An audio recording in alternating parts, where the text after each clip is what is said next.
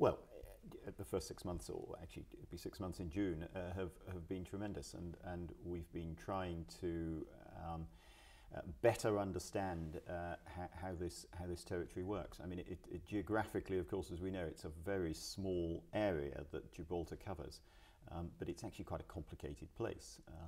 It's complicated in business terms, in social terms, and in every other way.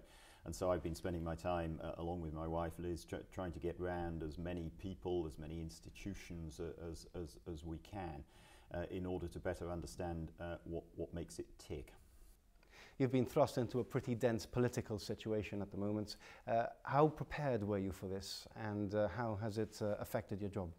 In the last 9 months, I've done nothing but read about the history of Gibraltar, both history a long time ago and of course in much more depth in recent times. And I was able to engage with lots of people in and around London, academics, politicians, friends of Gibraltar, past governors, the last 6 governors I spoke at great length to.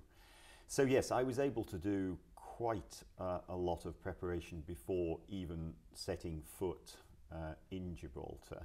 But that's fine and very useful, but of course there is no substitute for talking to the actual people who live and work here, the politicians, the businessmen.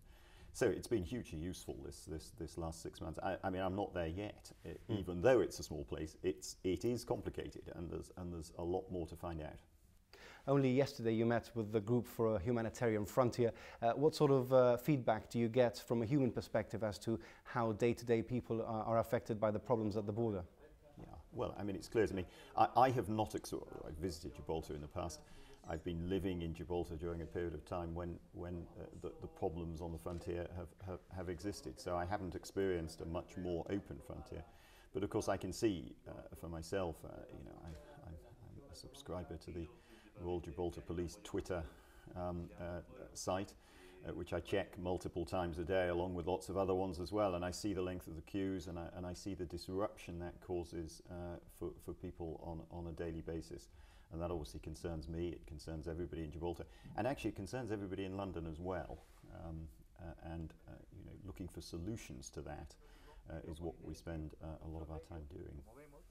How do you feel those solutions can come about when they have to be balanced, for example, against relations with Spain, which have recently been the subject of much talk?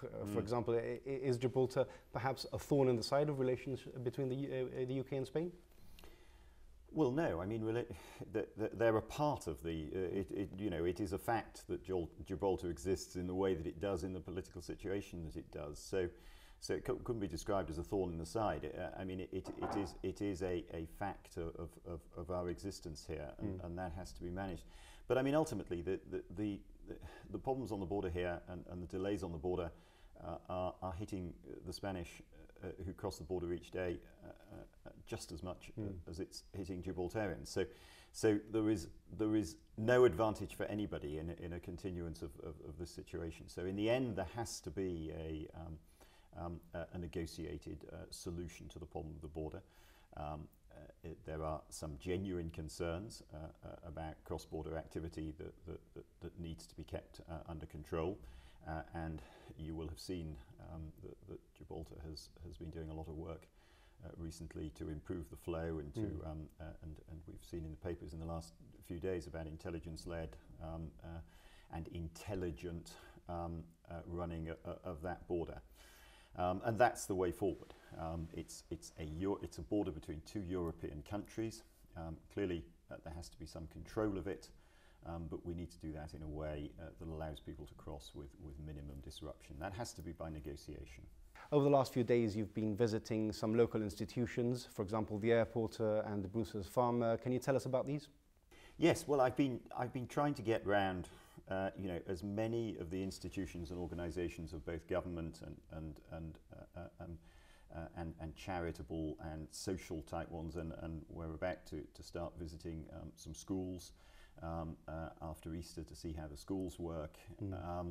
And it's just extraordinarily useful to be able to understand how the place works. Of course, it's not just government. You know, I've been talking to the gaming people, the gaming, you know, the ministers, but also the gaming community, the financial services community. Although I have no, as governor, as you know, constitutionally, I have no responsibility for those.